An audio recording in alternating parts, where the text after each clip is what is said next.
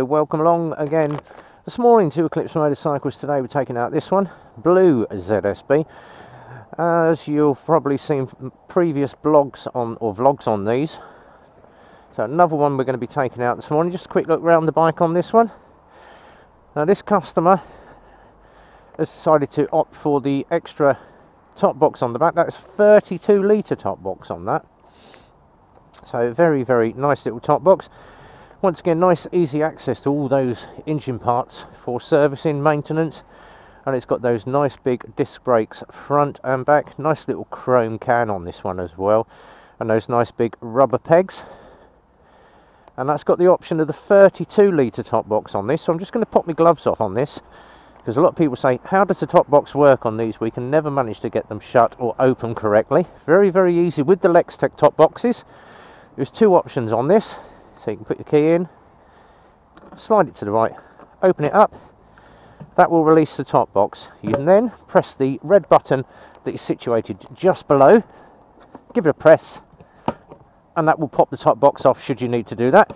Press again, locks the top box in, and then to lock the top box, what you need to do, if you just shut it, it will still stay open. This has a locking flap just inside here. So what you'll need to do is get the top box, push it forward, make sure it's clipped, and then push it down and lock. That will secure your top box and also lock that back up for you.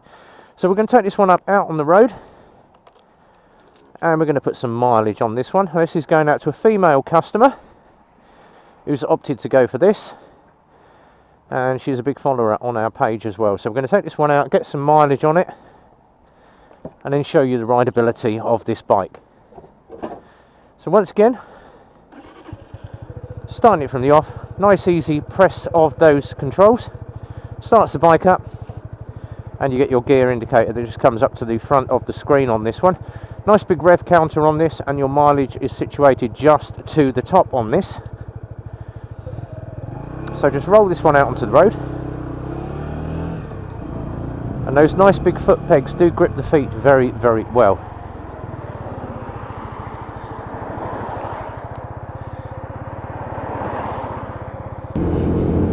So out into traffic we go. Nice steady 40 mile an hour. Obviously I had to wait a while for the cars, hence the gap in the video. They're gorgeous little bikes, these ZSBs. We have sold quite a lot of them, and it's probably one of Lexmoto's best cheap bikes. Obviously these are priced at 1299 plus you're on the road, so 1490 for a little 125, £1.5 grand. And we're just going to come hard in on that front brake. Pulls up like a dream. Now normally on a front brake test I'd clutch in and just handfuls of front brake if you know what you're doing, but that pulls up absolutely lovely. As I said, this one is for a female customer, and she's opted for the top box on the back, so plenty of room. Get a full size helmet in there. Now we're going to knock up some miles.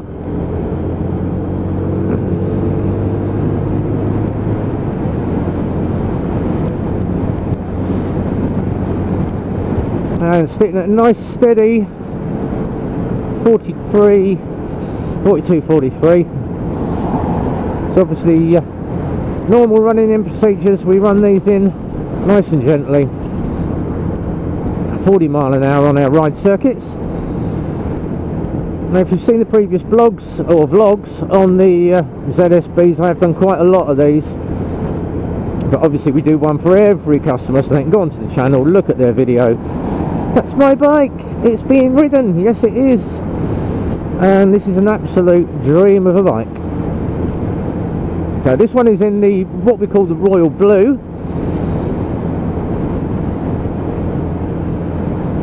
Obviously when we get these in, we run them up, do all the PDIs and bolt checks. I take it out, get it on the yard, and then obviously the helmet's on, we take it out, we give it a run. But these little ZSB engines are absolutely bomb proof, so unless you're an absolute numpty and you're not doing your servicing you're not doing your maintenance regime, you're not looking after the bike, or you're just absolutely ragging the pants, this will go on forever and ever and ever.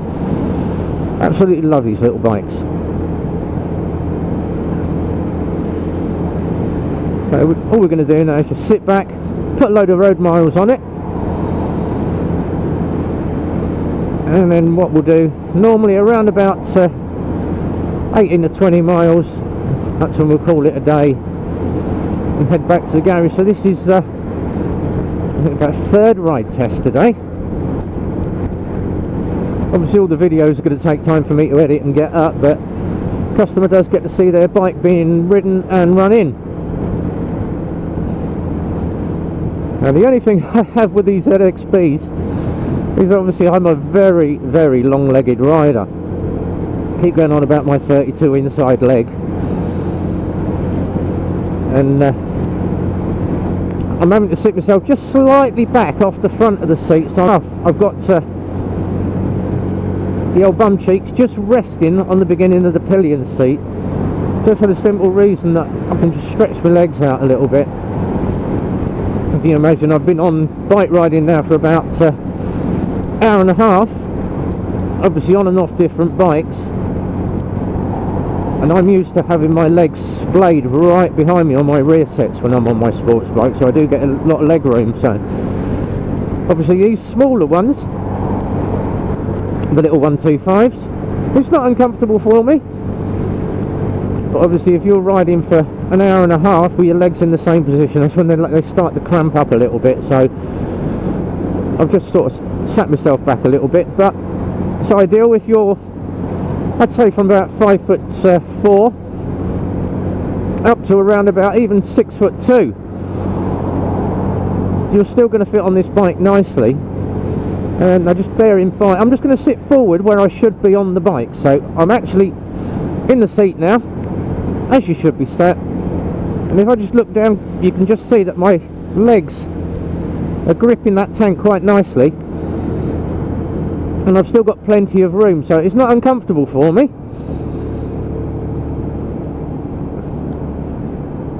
So just coming in off the ride circuit, and obviously sat forward on the tank, you have got a nice ride position to actually get some grip and get some controls of those brake levers. I just tend to perch myself back a little bit so my legs don't cramp up too much. But obviously if you're 5'4" up to about 6'2", this is going to be the bike for you. Nice little urban commuter again, and it pulls through the gears very, very nicely, even from 5th with just 3,000 RPM. That's still got a bit of chug there to it, so comes down through the box very, very nicely just by pulling the clutch in and just clicking down through those gears. Not having to rev match these, so I tend to do different tests. So that's just going through the gearbox normally, and then I'm just going to come in on a rev matched gear change at the next set of lights. So up in the 4th, quick shoulder check, come across to the first lane, rev match down, 3rd, 4th, and gear changes on this are very, very smooth. So impressive little bike. Obviously it's starting to get a bit overcast at the moment. I've got a feeling someone might be getting slightly wet in a few, but that's the fun of bike riding. And obviously on fresh rubber, that's why we tend to wear these tyres in a bit for the customer, so they're not going out on a wet day. Fresh rubber, we always say fresh rubber on a wet day is not the best thing to do in the world. So we were set to ride all these on Saturday, but the weather at our end was absolutely horrendous. It was chucking sort of 3/4 inch hailstones down, torrential rain. We had a gap, but obviously roads wet and icy, and I opted on the side of caution just to leave that for a while. Now this is going to be fun. I'm going to have to move out into traffic, so quick check of the mirrors, get rid of that lorry over my shoulder, and flip out into the second lane.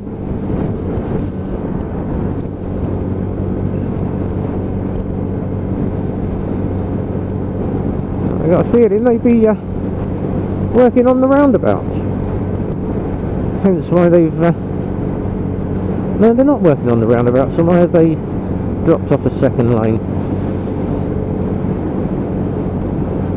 Ah, there we go, repairmen. So obviously I'm holding the traffic back at the moment. I'm sat at 42 miles an hour, just checking that mirror. I've got quite a little stream of traffic, so yeah, they're doing the Armco barriers.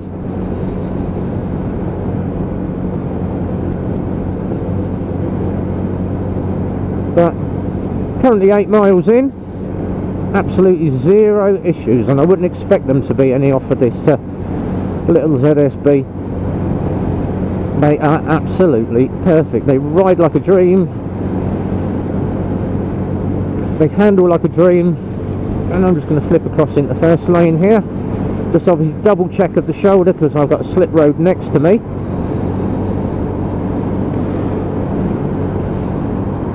If you're going to buy one of these, it's bomb proof.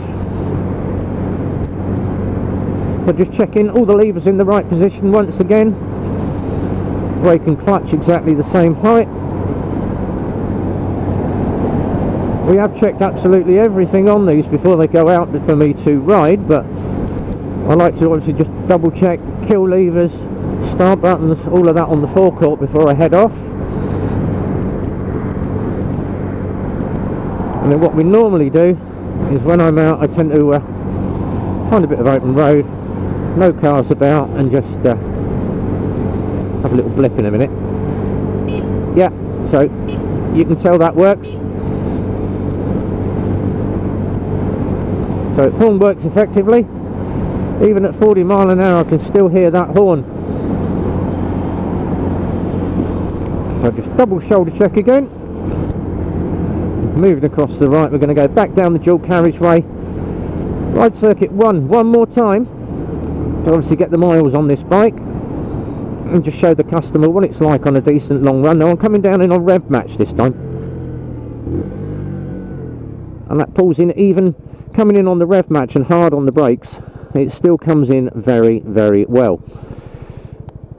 So obviously new riders, we would say just stick to your normal gear changes, just pull down through your box as normal, which is what I'll demonstrate again in just a second. So up to third, fourth, fifth gear on a roundabout, that's just using the full potential of the gearbox. And it corners absolutely superb on this rubber. So we're just going to come in, and I'm just going down through the gearbox, 3, 2, down to 1. Handles very, very good. Obviously I'm dominating position 3 at the moment, because I wanted to know what that car was doing. Because if you know this roundabout very well, you know that people obviously pick the wrong lane all the time. So I tend to be very, very hazard perception, and then obviously I'm back into position 1, and we're back down the dual carriageway again, 43 miles an hour, and just holding that throttle there. Now it's quite comfortable just holding the throttle in one position, because you know exactly where you're going to be. It's not going to move. 43, 44, back to 43, down to 42, there we go. So I tend to just lock my wrist out. I know it's going to be exactly the same amount of revs going on, so it's sitting at a nice steady 5,000 RPM. Obviously we say on a new bike, try not to get it more than 5,000 between gear changes. Don't be racing the engine off.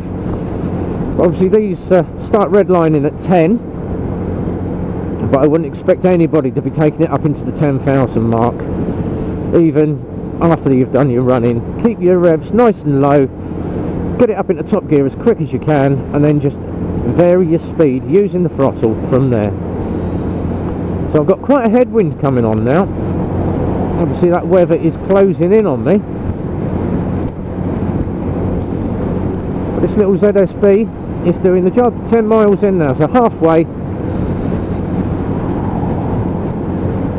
I'm going to save coming down the other side of the dual carriageway this time. We're going to opt for the town circuit and just do a little bit of urban roads. Just flash that lorry in. There we go. So that's the handy thing about this little ZSB. It does have that flash button over here on the back of the finger, just behind the other controls, for making other car drivers aware of you.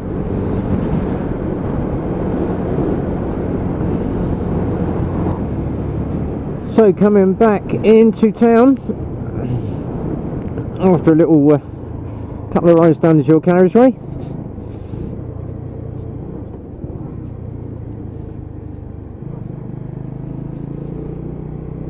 And what we're going to do now is simulate a little bit of around the town driving, and then head back to the garage and sign this one off. I believe custom is coming in a couple of days for this one. There's a bit of the final ride test on it, and once again pulling in on the gearbox, hiding on the front brake, and just clutching and going through that box, and it's still pulling as smooth as it did on day one. So currently 17 miles on the clock, and this gearbox is just so soft. It's absolutely perfect.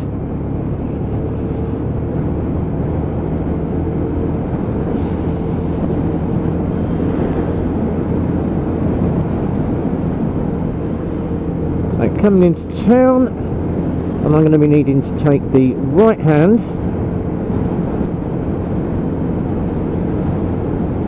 because we're going to be turning right at this roundabout. Now this roundabout is an absolute pig of a roundabout because left, middle, and straight over. But what a lot of people do is hook the middle lane to go right. So the lane I need is right in front of me, which is this one here. So just holding my lane. It changes nicely going through the corners. Absolutely beautiful little bike, this one.